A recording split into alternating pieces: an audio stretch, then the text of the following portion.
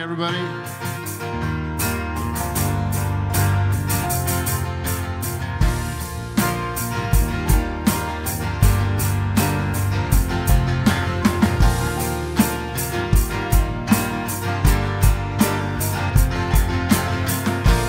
You are my life, you are my love, you are my reason.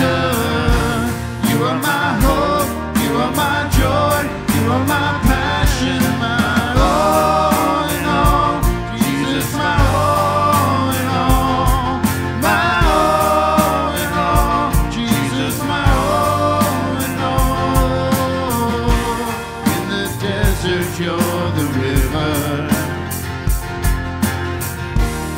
ever-flowing stream of life. In the battle, you're the victor. We raise your banner high. In the darkness, you're the fire,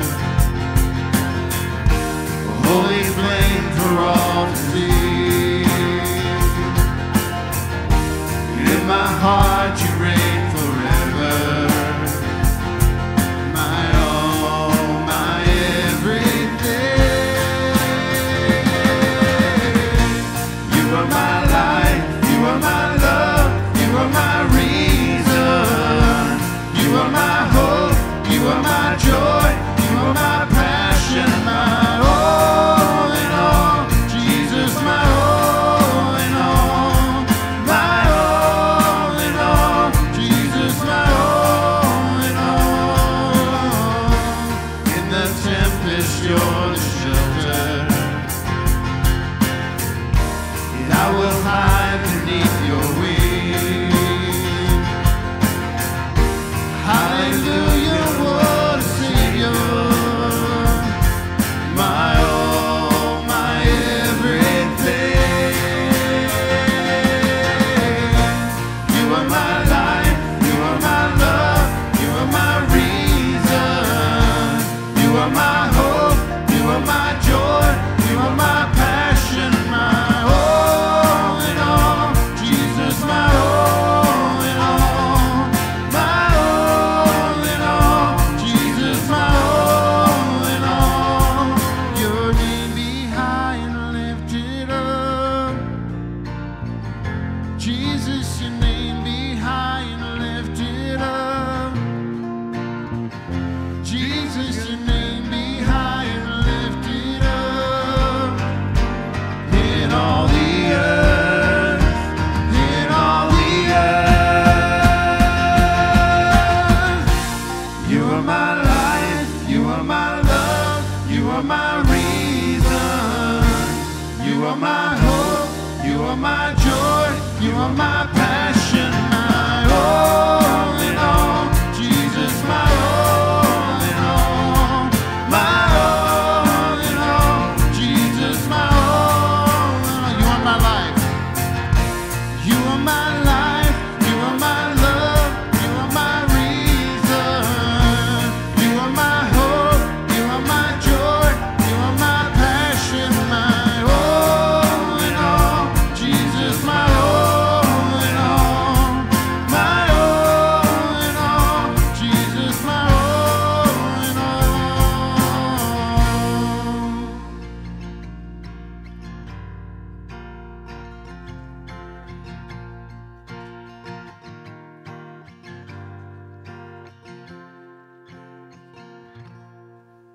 Well, go ahead and be seated. I would like to welcome you here this morning to our time of worship at Kernville Baptist Church. We are excited that you're here this morning. If this is your first time visiting with us this morning, in the seat in front of you, you'll find a white card. That is our Connect card.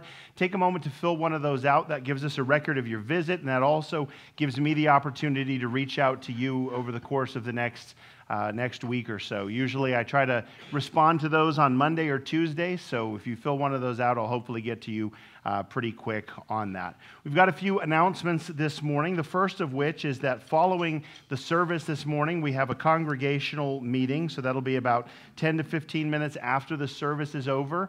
Anybody is welcome to stay for that. church members are the only ones that are allowed to vote on the matters that we will discuss there, but that will be happening after the service. Next week, we have a church council meeting after the service up in the library. And this week we have one of our own, Jason Bachman, and his daughter Charlotte are going to be traveling up to Camp of the Woods in Canada. If you guys recall, last summer, that's where we went for our mission trip.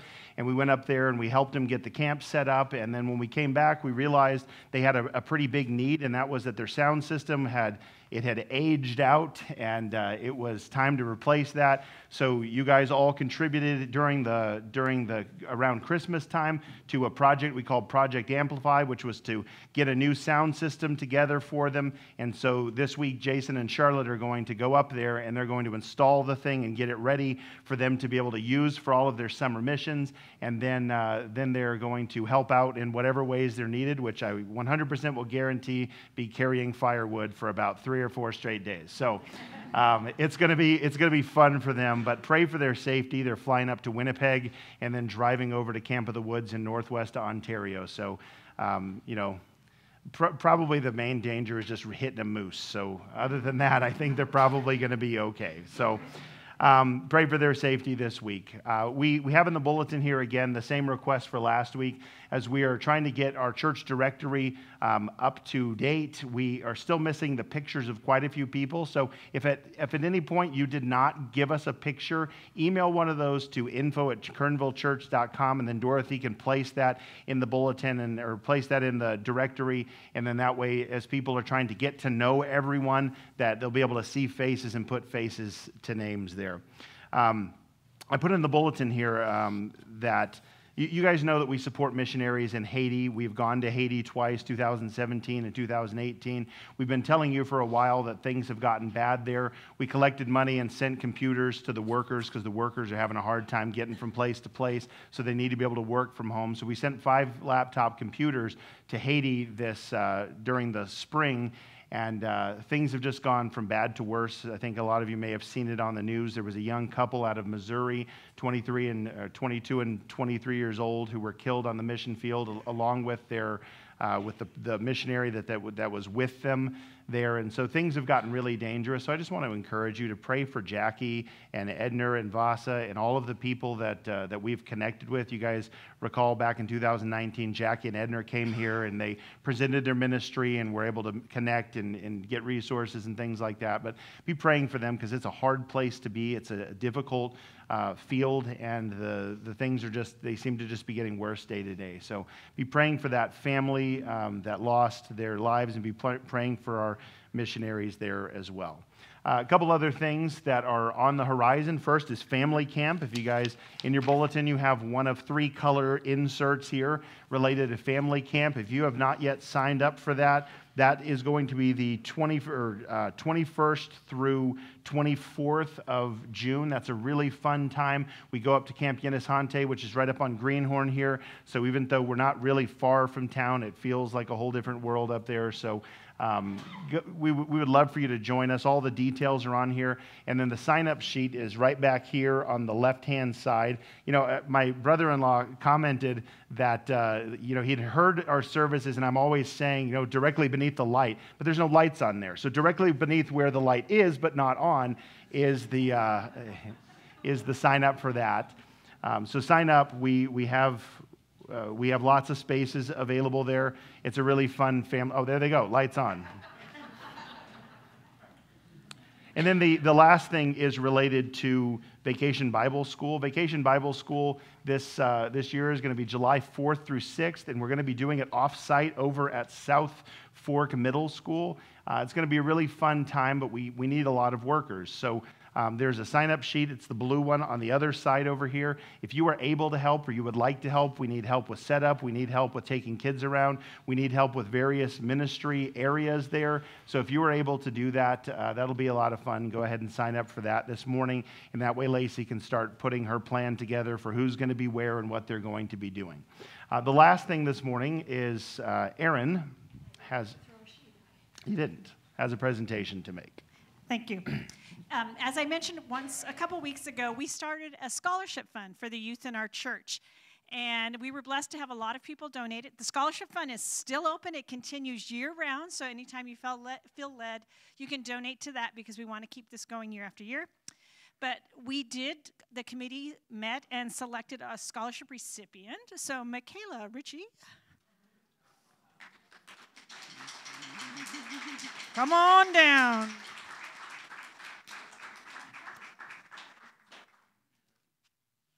Surprise, I forgot to tell you. On behalf of our church, we would like to present you with a $400 scholarship to further your education.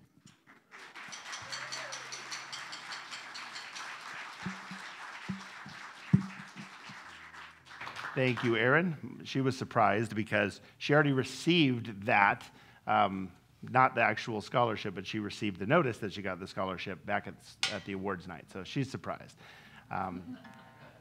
And just as for clarification, I've had a lot of people go, ooh, she got into Stanford. Samford. It's a different thing.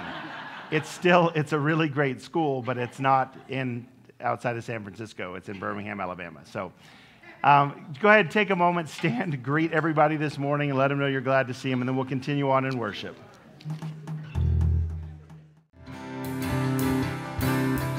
I'm calling on the God of Jacob, whose love endures through generations. I know that you will keep your covenant. I'm calling on the God of Moses, the one who opened up the ocean. I need you now to do the same thing for me.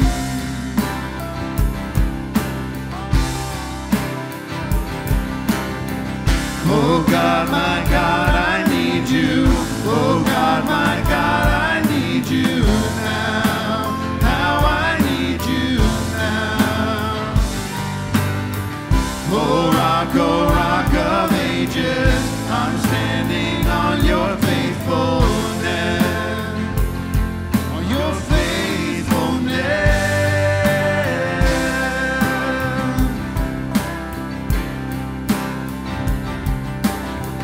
I'm calling on the God of Mary, whose favor rests upon the lowly. I know with you all things are possible.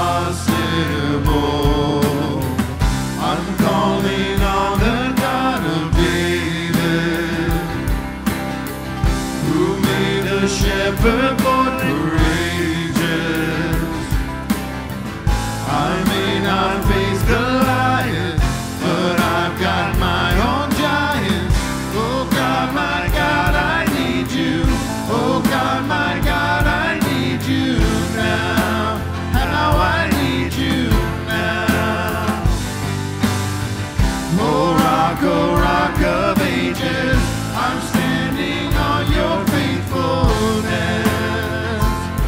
on your faithfulness.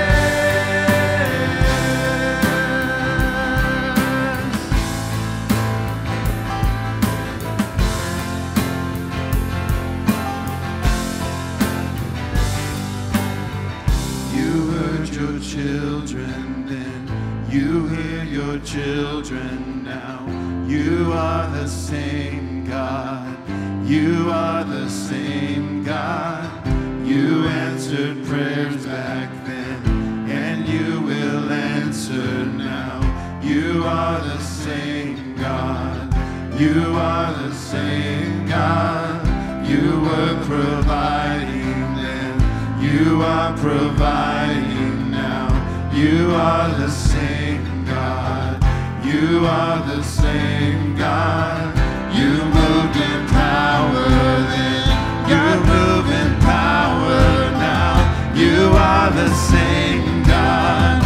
You are the same God. You were a healer then. You are a healer now. You are the same God. You are the same God. You were a Savior then. You are a Savior now. You are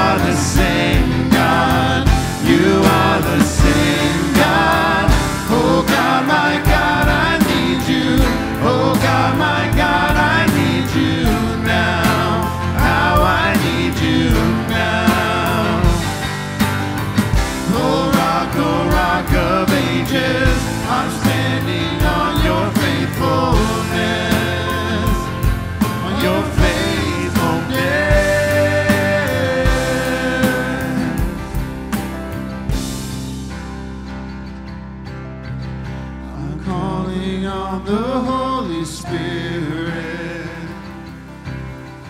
Almighty river, come and fill me again.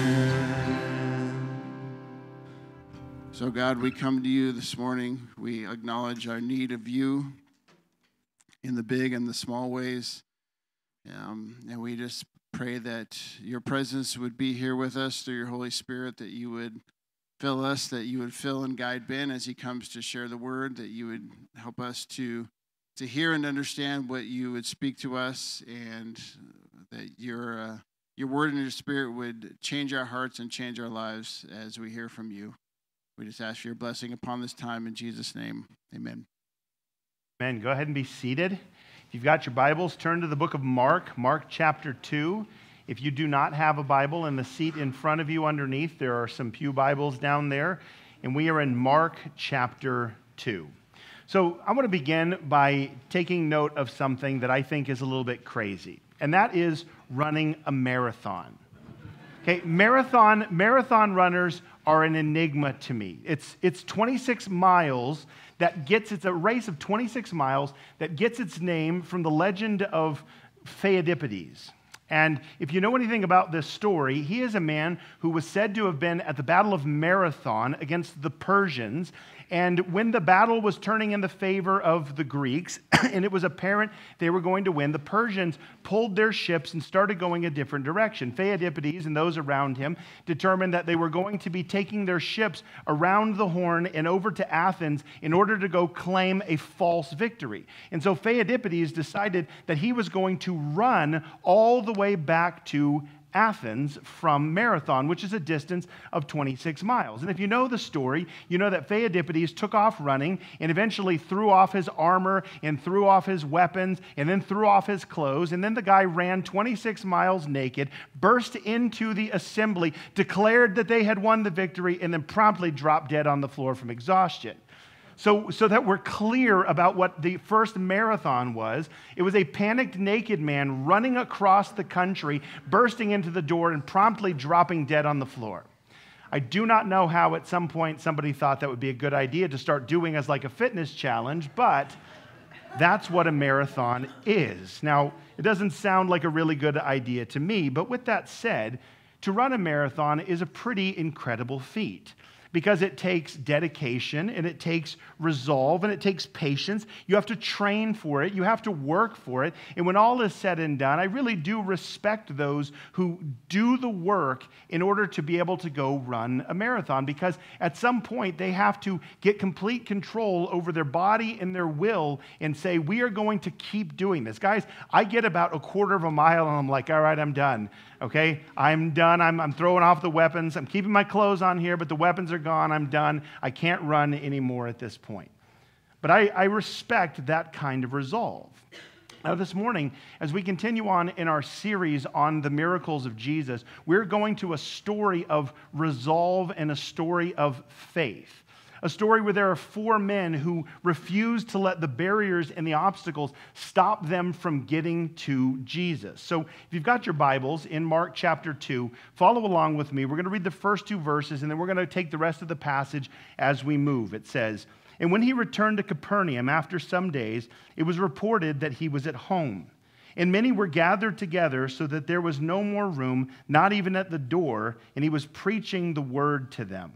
And then you have a group that comes and they bring a paralytic carried by 4 men." So when we set the stage of what's going on here, this is back at the beginning of the ministry of Jesus. And Jesus, his base of operations was in a town called Capernaum. Capernaum was at the north shore of the Sea of Galilee. And Jesus had been out preaching and healing and been moving his way through Galilee. And he finally came back to home base. And when he came back, the word spread about him being there. And so everyone just started coming out of the woodwork. They were like paparazzi, right? Like they're just creeping around, getting in the house. They're all over the place. The house fills up, and it tells us that there were so many people that had gathered there that no one was getting in. Now, to understand like the full full idea here, we need to consider what Capernaum was like in the first century. A few weeks ago, my friend Matt was in Capernaum, and he took these photographs. And if you see the way that everything is all tightly in there, this was a city where houses shared walls. We're moving from place to place. We're just narrow pathways. The houses in Capernaum were oftentimes small. There's a picture in the next slide here. This is the one on the right. That's looking down into one of those houses in Capernaum. And then in the next slide, I'll show you kind of what they would have looked like. Everything was all tied together. They had flat roofs and things like this. So if you look at a picture like this and you imagine the whole city is all interconnected like that, you get the idea of why it would have been so difficult for anybody to get in. You know, we're so used to kind of our Western ideas of having yards and all this other kind of stuff. It was like this. And so all the people, when Jesus came back, they all crowded in and they crowded around so that nobody could get inside that house.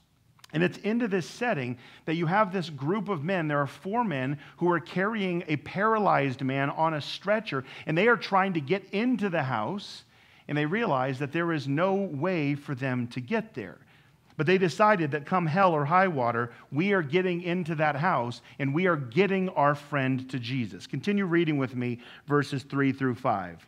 It says, "And they came, bringing to him a paralytic carried by 4 men. And when they could not get near him because of the crowd, they removed the roof above him. And when they had made an opening, they let down the bed on which the paralytic lay. And when Jesus saw their faith, he said to the paralytic, 'Son, your sins are forgiven.'" So this morning, we're going to examine in this passage the power of faith and resolve and the motives behind why Jesus did what he did, because within this story, there are truths that we can glean about our own interaction with Christ and our own journey of faith. And so we're going to make 3 general observations this morning. And the first is this, that this is a story of faith and forgiveness. The miracle that happens here, and we haven't read down to the very end of this, the miracle that happens here presents some interesting details about the nature and the reach of faith. But something, as we're just reading in it, they bring a man, they lower the man down. Jesus looks at the guys who are lowering him down, and then he says to this man, "Your sins are forgiven."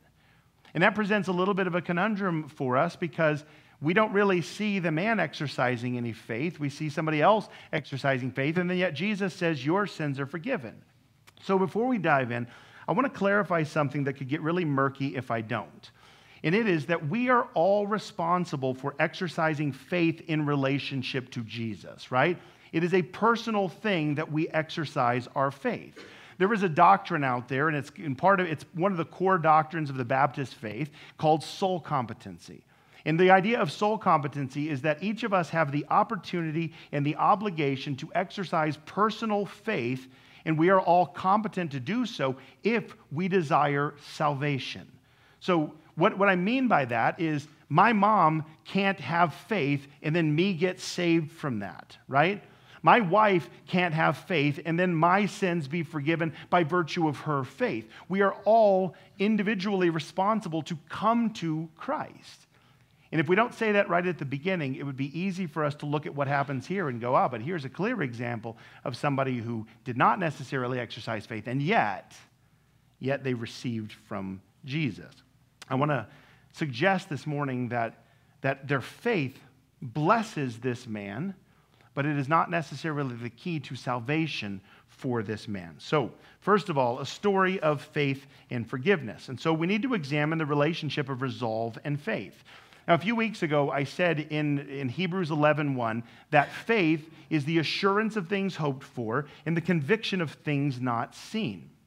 Now, in this setting, for this story that we're reading today, it is a belief and a conviction that Jesus can and will do something that leads these men to undertake certain actions. They're hindered from getting to Jesus, but they refuse to be deterred. Right? We say if there's a will, there's a way. And this is what's going on with these men. Getting into the house by the ordinary means was not going to happen. Right? They couldn't get into the door. Take the picture of the house again here. There's no getting into the door because there's people blocking everywhere. And you can't just shove the guy like mail through the mail slot through the window and drop him on his head, so he's not going through the window. So these guys, they realized that the best possible way to get to Jesus is to go up. Now, houses in Capernaum, a lot of the first century Middle Eastern houses, they had a staircase that would go up alongside of the house, because when you're in this claustrophobic city where everything is close together and you need to get out and away from it, you go up and you go onto the roof. So you'll see that right up here you have this stuff up on the roof, and that's where people would go. And what they realized is that if closeness, they had the faith that if closeness and proximity to Jesus meant that we might be able to receive a healing for our friend, the best way to get close to Jesus is go up, go over, and then begin to tear the roof apart. Because the roof itself, it had timbers and it had beams and it would have thatch, and then a lot of times it would have either mud over the top of it or it would have tiles. And so they're like, we can't get anywhere close to Jesus around the house, but if we can get above Jesus, well, we're just a few feet away from him. And if we can cut a hole here, we can lower our friend down and get him into that house. What we see is 4 men who believed enough in the power of Jesus to take unreasonable and unusual action, and that is a demonstration of their faith. This is what James 2:18 tells us. It says that faith is evidenced by what? By works. And the fact that these men were so desperate to get to Jesus, they would undertake anything, including, by the way, vandalizing somebody's house and cutting a hole in their roof. It demonstrates their faith. Second of all, we consider the relationship of faith and blessing. So when these guys lower their friend down, it says when they got here, they cut the hole, they made the opening in the roof, and they lowered down the bed on which the paralytic lay. It doesn't tell us how they lowered him down, whether it was corner to corner. We don't know how big the hole was, whether it was small enough to just shove him down through there and they had him tied up, or if they cut a giant hole and lowered him down. The fact of the matter is, by the way, if you think about this scene, it's pretty humorous because Jesus is in here teaching, and then some guys start chopping a hole in the ceiling. How long does he continue teaching before he stops and all attention goes to these guys? How long until the owner of the house runs up there and tries to stop them? Cuts a hole in the roof, lowers it down, and what it tells us is that when Jesus saw this, it says when he saw their faith, he declares, your sins are forgiven. And that's unexpected, right? Because why did these guys come to Jesus? What did they want? They want healing, right? They weren't just bringing their paralytic friend because they were like, man, you're a really bad guy and we need your sins forgiven, so we got to get you to Jesus. They're like, your arms and legs don't work, so let's get you to Jesus and see if he can remedy that. But what he says is your sins are forgiven. There's one other place in the Gospels in Luke chapter 7 where Jesus makes a similar statement. There's a woman that's there and she is crying and she's anointing Jesus' feet, and Jesus says to her, woman, your sins are forgiven. In that instance, it's very clear that she's contrite. It's very clear that there is a repentance going on with this woman, but we don't really know anything about the paralytic's faith, do we? Because it really doesn't tell us anything. What it tells us is it tells us about the friend's faith. Look at the pronouns in this passage. It says, and when he was preaching the word, they came, bringing to him a paralytic. And when they could not get near to the crowd, they removed the roof. They made an opening. And when Jesus saw their faith, then he said, your sins are forgiven. Now, it's their faith that elicits a response from Jesus. And again, this creates a little bit of a conundrum for us because, again, we do believe the idea of soul competency, that every one of us is responsible to Jesus if we want to receive salvation or we want to receive forgiveness. And so there's several ways that this has been handled. Some have pointed out the fact that, the word there does not necessarily exclude the paralytic, because after all, maybe he's the one who said, hey, get me to Jesus. Maybe he's the one who said, if you guys can just get me to Jesus, that will heal all of my problems. So it might be that it's his faith along with theirs. There are others who suggest that possibly this guy's ailment and malady was not actually just a physical thing, but that there was something spiritual going on. But what we see is that Jesus prioritizes the healing of sin before he prioritizes the healing of the body. And this teaches us something important, because the reality is that if you have a perfect body that is working 100% and yet your sins are never forgiven, what happens to you? You're going to die and be in an eternal separation from Jesus. And what every one of us needs, the deepest healing that every one of us needs, is we need to be healed of the sins that so easily beset us. We need to be healed of the sin nature that drives the things that we do. And so Jesus, before he ever gets to healing him physically, prioritizes that most important restoration, which is the restoration of the soul, not the restoration of the body. In either case, whether or not it was he exercised faith here, or if this was something related to a sin issue that was going on in his body, we see that Jesus starts with forgiveness. And what that does is it opens the door for a confrontation that's going to happen that allows him to teach a deeper truth about the connection between the healing of the body and the healing of the soul. So we see that the faith of these men comes and it's a blessing to this man who had no way to get to Jesus. And this isn't, by the way, the main point of this passage, but I think there's an important application we can make as we just consider the fact that you've got this group of men who carry their friend to Jesus because he has a desperate need, and they don't fully understand the desperate need, right? They look at it and they're like, the desperate need is the arms and legs don't work, so we need to get him there. But what they're going to learn from this is that the more desperate need is that this is a sinner who needs forgiveness. And so they bring him to Jesus. Now, did he want to go? Probably yes. But it's the tenacity and the resolve of these friends that pull apart the roof and carry him up top and lower him down and take care of all of these different things because he was surrounded by people who would advocate for him and bring him to Jesus. And I want to say, sort of as a minor application of this is what we desperately need when it comes to the people who are around us. We need to be surrounded by people who will do whatever it takes to get us to Jesus. And we need to be the kind of people who will do whatever it takes to get our friends and our family and our loved ones to Jesus. Because ultimately, the problems that are going on in our life are nothing compared to the problem of sin in our lives, and we need them to come to Jesus and know Jesus. Surround yourself with people who are going to pull you or push you or drag you to Jesus, whatever it takes. Because what we see going on in this passage is when these guys bring him to Jesus, he is blessed by virtue of their faith. You know, there have been times in my life where I have been blessed by God, not because of anything that I did or any faith that I had. You think about this. I grew up in a home where my mother constantly brought me to church, sometimes dragged me to church, right? Because, I was a kid. I didn't want to go. And anything short of me being like on my deathbed, you're going to church. I look back at that now, and I really appreciate that because she did whatever it took to get me to Jesus. And there have been times in my life where I've struggled with doubt and where I've struggled with all kinds of other issues going on in my life. And I know that there was my mother and my wife and my friends and my church were all praying for me. And it was their faith that became a blessing to me. And so that's what we see, first of all, in this story, is it's a story of faith and forgiveness, surrounded by people who would bring him to the Lord. Second of all, we look at verses 6 through 8, and we see that it's a story of revelation and rejection.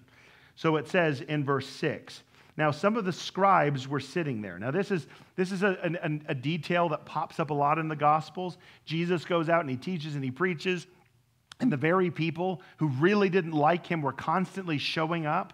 And the reason they were doing it is because they got to figure out what Jesus is doing. They have to know what he's up to because in their eyes, this guy's going to disrupt everything. And so it says the scribes were sitting there, and it tells us what they're doing. It says, and they were questioning in their hearts, why does this man speak like that? He is blaspheming. Who can forgive sins but God alone? And immediately Jesus perceived in his spirit that they thus questioned within themselves, and then he speaks to them. So this is also a story of revelation and rejection. The scribes, they feel the same tension that we feel when we read this passage. What does forgiveness have to do with any of this?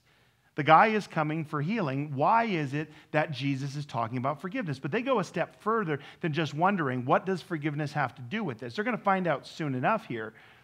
But their question is, who does this guy think he is? Now, I want to tell you that while the overall flow of this passage is that it's a rebuke on those religious leaders, those scribes who doubted who Jesus was, we have to say at the beginning that they weren't wrong, right? I don't usually come to the defense of the scribes and Pharisees when I'm preaching on the Gospels. Usually they're pretty much just the bad guys, and you can kind of lump them in here and like Disney bad guys. They just do bad things, and they're always rejecting. But understand something, they weren't wrong, right? Because the statement that Jesus makes here is an upsetting statement. When Jesus says to this guy, "Son, your sins are forgiven," what is he doing? He's absolving this man of sin. It was not kosher in the first century to go around telling people that their sins were absolved. Yes, you could forgive somebody who sinned against you, but ultimately only God alone could absolve the sins in somebody's life. And they recognized this. God alone can forgive sins. The overall debt of sin and the weight of sin does not belong to any of us or is not on any other person. It's back on the Lord. That's why when he sacrifices himself on the cross, that it can take care of those sins, because every sin is ultimately against him. So he is the one who absolves sin. Now, the priest, he could petition the Lord. He could offer a sacrifice, but ultimately he can't declare absolution of sin. And in the broad landscape of Christianity today, one of the biggest divides between Protestants and Catholics is around the idea of mediation and who mediates and who absolves sin. And within the Roman Catholic Church, you go to a priest and you go into the confessional, and then what does the priest do? The priest declares absolution. He says, go pray this prayer, go do this thing, but ultimately he declares that the sins there are forgiven. And Protestants, we hear this and we kind of recoil at it. Why? Because we understand there is one mediator between God and man, and that's the man Christ Jesus. We recognize that only God can actually forgive sins. And so it's an upsetting statement. Put it in our own context for a minute to kind of feel the tension of how they would feel. I want you to imagine that you're going and you're talking to somebody and you're having one of those moments where you just kind of got to clear the soul and you start telling somebody about something bad that you did and you really regret it and you're feeling bad about it. And after you finish telling them what you did, they smile and they say, "It's okay. I've forgiven your sins. You're now clean." Okay, imagine somebody that has nothing to do with it saying those things to you. You'd respond just like the Pharisees were. You'd be like, "Dude, stay in your lane. That's not your job to forgive my sins. I wasn't telling you this for your forgiveness because you're not the one who I sinned against." So we see that there's an upsetting statement that leads to a reasonable complaint. Listen to what they're thinking here. It says, "Why does this man speak like that?" Why is he saying these things? He is blaspheming. Who can forgive sins but God alone? Now try to understand the heart of their complaint. Their complaint is you are making yourself out to be equal to, or you are making yourself out to be God by declaring something that doesn't actually belong to you. When they accuse Jesus of blasphemy, they think that they are defending God against some insult, right? Blasphemy is defined as this. It's an insult that shows contempt, disrespect, or lack of reverence concerning a deity or an object that's considered sacred. In the Jewish system, in Leviticus chapter 24, verse 15, it tells us that someone who blasphemes against God is worthy of death. This is as bad as you can get. So when they're thinking this, they're looking at Jesus and they're saying, whoa, whoa, whoa, this is as bad a guy as you can get. He is claiming to forgive sins. He has no right to forgive sins. Only God can forgive sins. That's their complaint. You know, in 1966, when the Beatles had kind of apexed and they were getting up here and getting popular, John Lennon made a statement. You guys know the statement John Lennon made? He was asked about their popularity, and he said that we are more popular than Jesus. And in England, nobody really responded to that. They were like, okay, that's probably fair. The churches were already dying at that point. Everyone was listening to the Beatles. But in the United States, that did not go over well. And they started canceling their songs on the radio, and people were burning their albums, and there was this outcry, and people were really upset about what they said. Why? Because they considered it to be disrespectful. They considered it to be blasphemous. Well, the scribes, that's exactly how they felt when Jesus said, "Your sins are forgiven." The complaint was that Jesus, who in their eyes was just a man, was claiming things that only God could do. And if he's not God, that's a reasonable complaint. But the problem is, Mark is going to cue us in here to the fact that Jesus is something more than meets the eye, because it says, and immediately in verse 8, Jesus perceived in his spirit that they thus questioned within themselves, and then he asked them, why do you question these things in your hearts?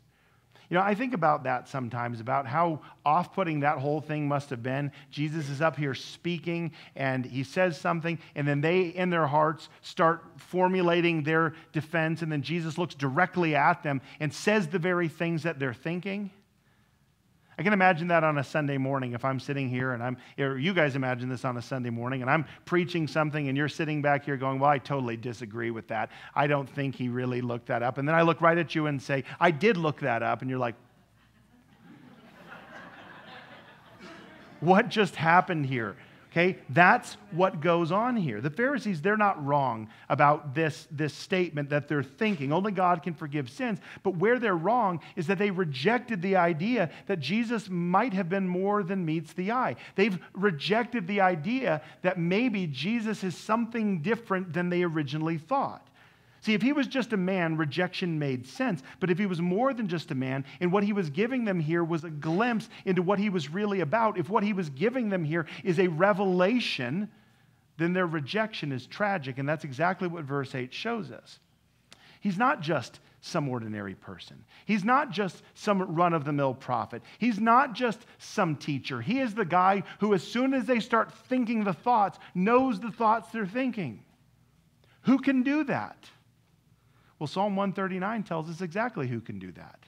Who knows the words before they're even on our tongue. Before we fully formulate the thoughts, who knows these things? Well, it's God who knows these things. And so Mark wants us to see here that this statement on forgiveness, the recoil and rejection of the Pharisees, and then the clairvoyance of Jesus to know what they're thinking is pointing us to a larger reality. Now, take a moment to examine this response because it's important to the story. These are guys who were teachers of the law. The scribes were the scholars. They were the pastors. They were the people who studied and copied. In fact, that's what the scribes did. They're the scribes of the Pharisees. The Pharisees are the guys who are the scholars and the lawyers. They're the ones who learn the scriptures. The scribes are the ones who write the scriptures, so they know what the word says. So they're understandably cautious when some flashy new preacher rolls up on the scene and starts teaching and preaching things, because they realize that there are going to be people who come to deceive. In fact, if you were living in first century Israel at this point, you've already had supposed messiahs rolling in over the course of the previous several hundred years. People who came in and everyone was like, is this person the Messiah? Is this person the Messiah? So Jesus comes on the scene. They're supposed to be cautious about that. You know, as a pastor, when people come in the church, new people come in the church, I'm always excited, but I'm always cautious too. When somebody comes in the church and they're like just gung-ho to get involved and they want to teach and they want to lead and they want to be involved in all this, there's a part of me that's really excited and there's a part of me that's like, whoa, let's just slow down a little bit. Let's get to know each other here and kind of figure out what's going on, because if that person has been sent by the Lord, that's amazing. We're going to have something great. God is going to fill holes in the church, plug them in, and then the church is going to be better as a result. But it's also possible that people that come in are not those things. What if this person comes in with nefarious motives? What if this person comes in and they have this selfish need to be validated and affirmed? Or what if they come into the church and they are a Trojan horse of heretical ideas? Should we not be cautious about those things? That's exactly what goes on with the scribes of the Pharisees. The burden of leadership is caution and discernment. But if we are following after the Lord, along with that caution and that discernment, there also needs to be an openness to what if God is doing something new? What if God is doing something to confound our expectations? That's what they lacked. That's what they lacked. And what should have come after this is, okay, he's saying incredible things. He's saying things that only God can say. All right. Now let's watch and let's see if the actions that follow the words are in line with who it seems he's claiming to be. Let's see what the proof is. And that's where the rest of the story goes. The thing is that the scribes, the Pharisees, they were not unaware of the miracles of Jesus. In fact, I presume that the reason that these guys are here in the first place, the reason that they are there listening is because it's the beginning of his ministry. They're still trying to figure out who he is. They're still trying to figure out what he's about. They're still trying to figure out, are we for him or are we against him? Do we believe his message or don't we believe his message? There are going to be a few of them that right here at this moment, they're going to make up their mind. This guy is a blasphemer. This guy is claiming something that doesn't belong to him. But the people who are around, they're going to have a different response altogether. So this brings us to the point of the miracle. Let's read verses 8 through 12. It says, Jesus, he questions, or he perceives in his spirit that they question within themselves. And so he says to them, why do you question these things in your hearts? Which is easier to say to the paralytic, your sins are forgiven, or to say, rise, take up your bed and walk? But that you may know that the Son of Man, he's referring to himself there, has authority on earth to forgive sins, he said to the paralytic, I say to you, rise, pick up your bed, and go home. And he rose immediately, picked up his bed, and went out before them all, so that they were all amazed and glorified God, saying, we never saw anything like this. So ultimately, this is a story of purpose and proof. Now, how many of you guys are familiar with Phil Swift? Anybody know who Phil Swift is? If I just say the name, you're probably like, means nothing. Show you the picture, now you know who it is. This is the infomercial guy from the Flex Tape commercials. And Flex Tape, the makers of this product, they made some pretty bold claims about what it could do. They said that this will stick underwater. They said you can wrap pipes with this and this will stop the leaks. They said you can take this and put it inside your swimming pool and it will stop the water from leaving the pool. Those are all pretty bold claims. And anybody who has ever used tape, guys, even like Gorilla Tape. Gorilla Tape's a great product. That's some sticky stuff. It doesn't do what the Flex Tape claims to do. So we're all right to be skeptical when somebody says, this Flex Tape can do all these wonderful things. And that's where Phil Swift comes in order to demonstrate so that we can see with our own eyes what the product can do. And this is the most iconic scene from the commercials. Phil taking that piece of tape, slapping it on that 2-inch hole in that acrylic tank right there, and stopping the water from coming out. What is he doing there? He's proving the claims. Saying this tape can stop the water. Boom, he slaps it on. And guys, I don't know, by the way, if this actually does this. If any of you guys have bought this, apparently the people who really love Flex Tape is RVers. Like that's like the main base of people who buy it because they slap that tape on everything. But the point is that he's proving the claims. You can say that the tape can do all this all day long, but the proof is in the pudding. Let's see how it works. Now, what is an issue in this text is that Jesus is claiming to forgive sins. The problem with forgiveness is that forgiveness is invisible, right? We don't all have two sets of lights on us, and if we're unforgiven, the red light's on, and if we're forgiven, the green light's on, and Jesus says, you're forgiven, red light goes off, green light goes on. People are like, oh my gosh, he's forgiven. Okay, that's not how it works. You can't see forgiveness. And so what Jesus does here is because you can't see it, he does something flashier and observable so that his identity as one who can forgive sins is known through what he does. And this, by the way, was the job of the Pharisees. Listen and watch. Come to your conclusions after you've seen if the words actually match the actions. And so what Jesus does here is he makes a strategic move. In recent years, my kids have gotten into chess. And they like to play chess. And chess is a game of strategy. Every move you make in chess is to elicit a mistake from your opponent. And you're ultimately trying to get everything moved so that finally their king is trapped and there's no way out. And you can, through this game, you're constantly putting them in check and then they move their king out. And eventually you get to that point where you have them in a position that the king can't go anywhere, and that's called checkmate, right?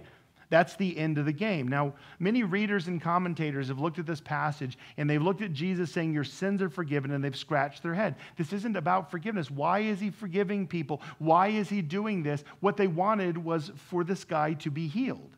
Why is Jesus declaring absolution? Well, I'm convinced that the reason he's doing it is he's putting the scribes and the Pharisees in check to force them to make a move so that he can finally prove to them through his actions that he is the one who has the authority not only to heal the physical infirmities, but also to forgive sins. This is important. Why? Because ultimately the whole trajectory of Jesus and his whole ministry is going to get to the end where you start seeing that the great healing is the healing from sin. Right? That's what we're going to get to. That's the point of the cross, by the way. The point of the cross is not so that we'll be healed of our physical infirmities.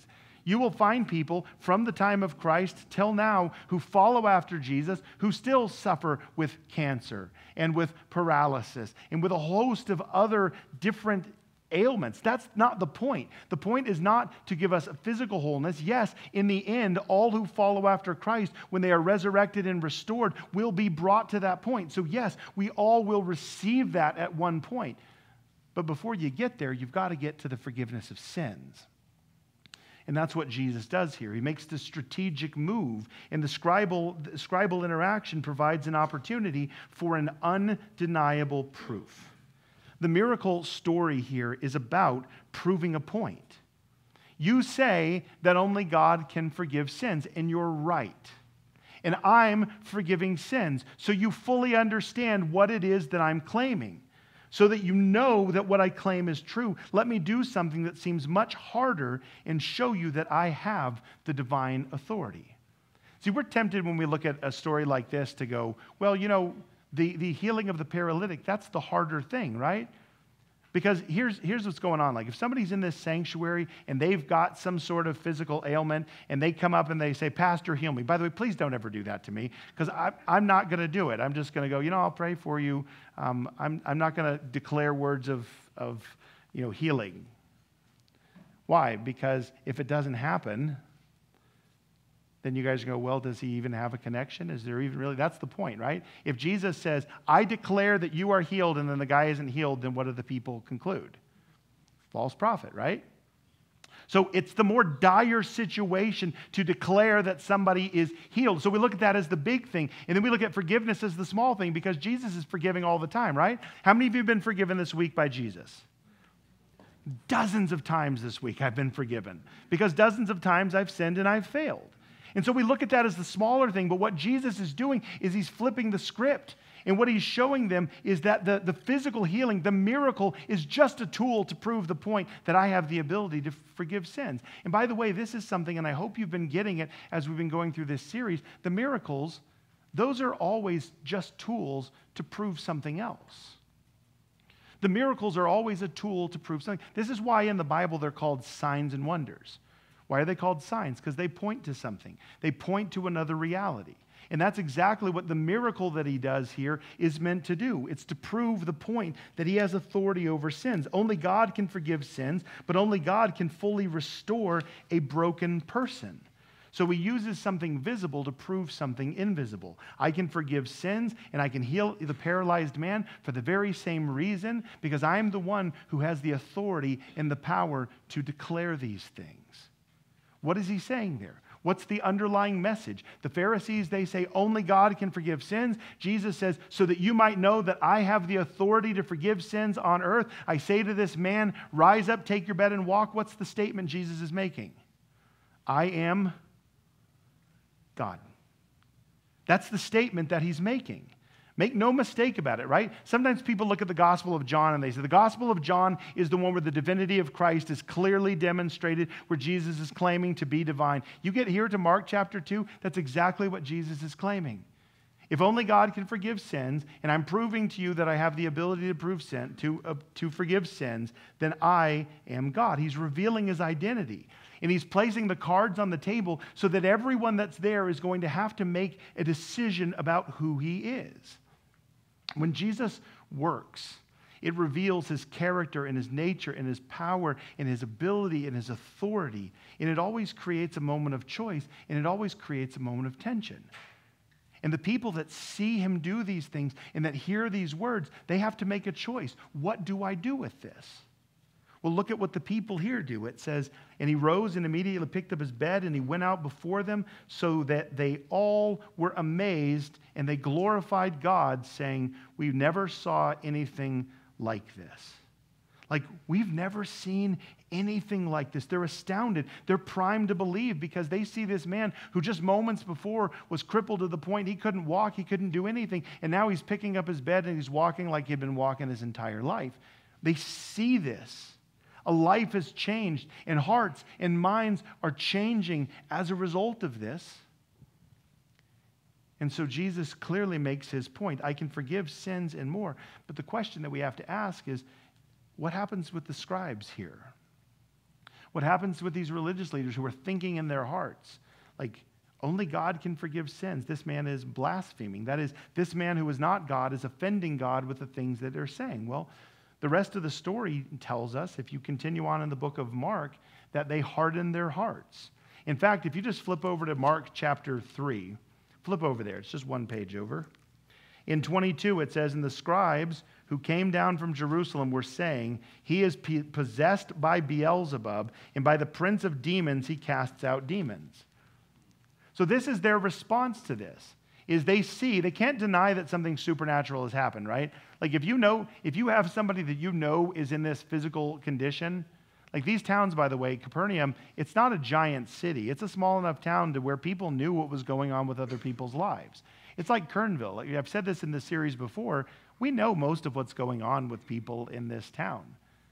If you see somebody that you know has been paralyzed for years and now suddenly they're up and walking, you can't deny that. And the Pharisees, they never denied that Jesus was doing anything supernatural. What they concluded is he's doing this in the power of Satan. He's doing this in the power of Beelzebub, the prince of demons.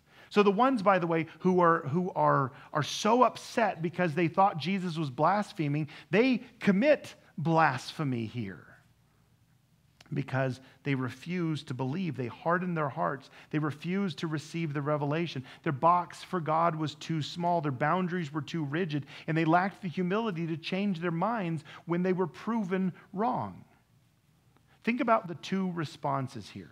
You've got these four men that they are resolved that they are going to bring their friend in. Why? Because they genuinely believed Jesus can do something for our friend. They come in with this resolve and they receive the miracle and they receive the forgiveness. And then you have the Pharisees, the scribes of the Pharisees, who are resolved to remain in disbelief. That's the two different poles here. And when Jesus works, we all have to make a choice on what we're going to do with it. When we see what he's done, we can choose. I choose to believe that this is one who can change my life. Or I refuse to believe that this is one who can change my life. And it's tragic that the religious leaders, the people who studied the scriptures, the people who every day were waiting for the Messiah to return, the people who were preaching and teaching to others that God is going to intervene in the life of his people, that God has power and ability, these are the very people who absolutely reject it when God shows up in power. So for us, what do we do with this passage? What are the takeaways from this? I want to offer you this morning 3 takeaways as we close. The first is that what we learn about Jesus in this passage is that he is all about restoration. The restoration of the physical, the restoration of the spiritual. Jesus is about restoration. He's able and willing to not only heal, but also to forgive. And what we see in this story is that the chief healing that he gives is the forgiveness of sins. So whether it's the infirmities that we have going on in our life, maybe he chooses to forgive those, maybe he doesn't. But what he promises is that if we will come in faith, he will always forgive the sin, right? If we confess our sins, say it with me, if we confess our sins, he's what? He's faithful and just to forgive us our sins and cleanse us from all unrighteousness. Okay, there is not a promise in the scripture that every single physical infirmity that you have is going to be healed, but there is a promise that if we come to him in faith, he will forgive the sins. Jesus is about restoration. Second of all, we see the power of faith and resolve. Jesus responded to the tenacity of these friends in their willingness to grab hold of the possibility and not let go of the possibility that Jesus might heal. And as a result, their friend is blessed. It's a lot like Jacob in Genesis 32:26, where he grabs onto God and he wrestles. You've heard the story of of Jacob wrestling with this angel of the Lord. And he refuses to let go until God blesses him. That's the same thing that goes on here. And this drives home the importance of being resolved in our faith. Do we believe that God is for us? Do we believe that he has our best interests in mind? Do we believe that he can restore us? Do we believe that he can heal? Do we believe that he will forgive sins? Do we believe that he can straighten out the direction of our lives? Do we believe that in following him, he will do something with our lives we can't do for ourselves? I hope that's the case. And if that's the case and we believe those things are true, hold on to that with resolve. And have faith not just for yourself, but for the people around you. That when you pray for those who you love, when you pray for those who are around you who are suffering, that God will work in those situations. Hold on to that resolve. Let your faith bless your friends and your family. Carry them to Jesus in the same way that these men carried this paralytic. And trust that God will work in those situations. And then thirdly, we see finally, that it shows the dangers of an unwillingness to hear and respond to what Jesus is doing. See, sometimes in our day and age, we get caught up in disbelief. We claim that we believe, we claim that we follow, but then we get so earthly minded that we fail to consider that God might be working and doing incredible things in people's lives, and people will come and tell us what God is doing, and our initial response to that is to be skeptical of those things. Okay, granted, we don't believe everything everybody says all the time because sometimes people lie, but you know what?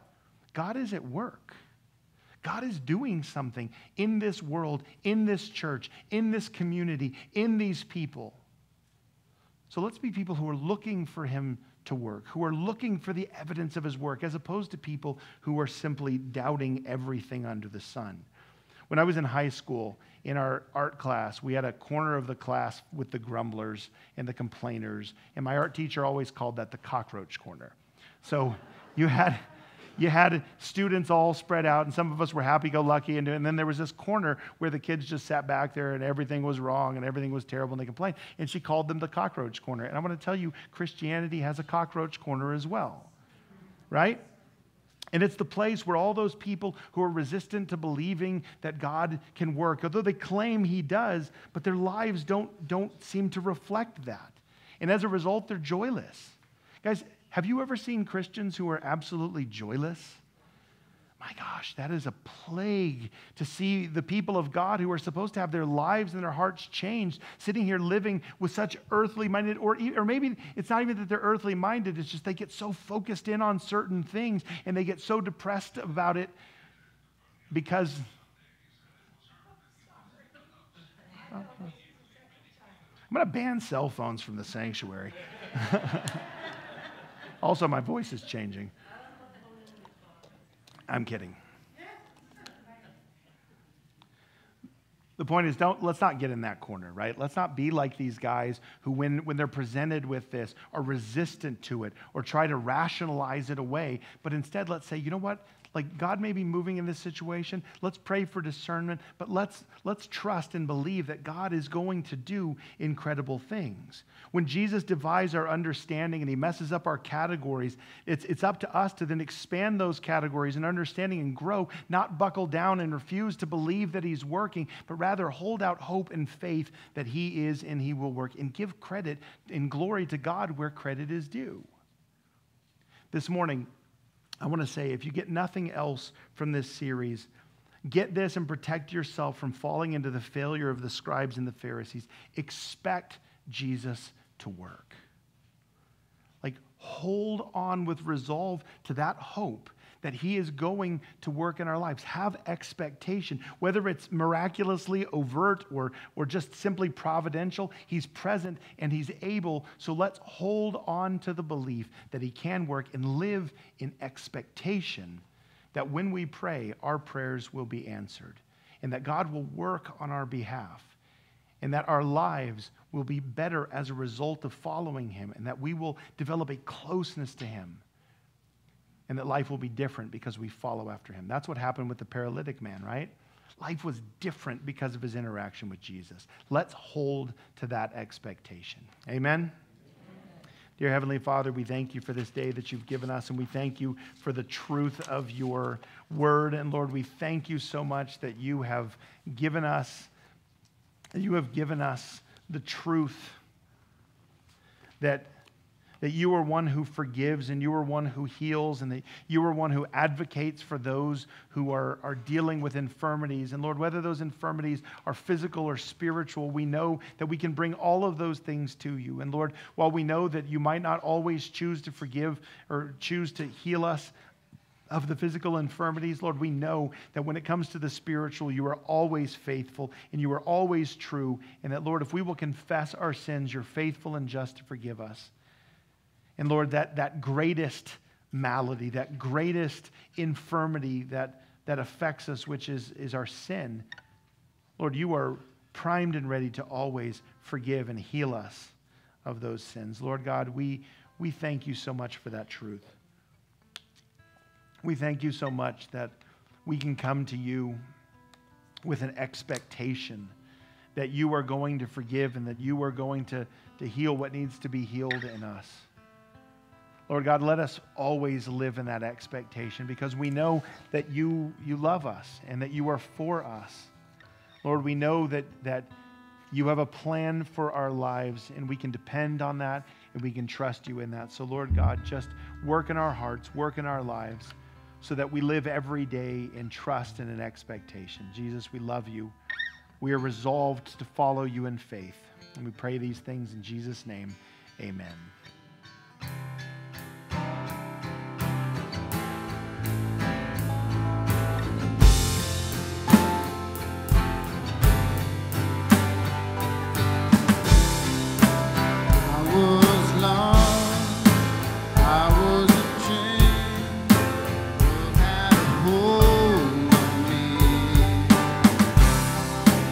I was a stone, I was covered in shame.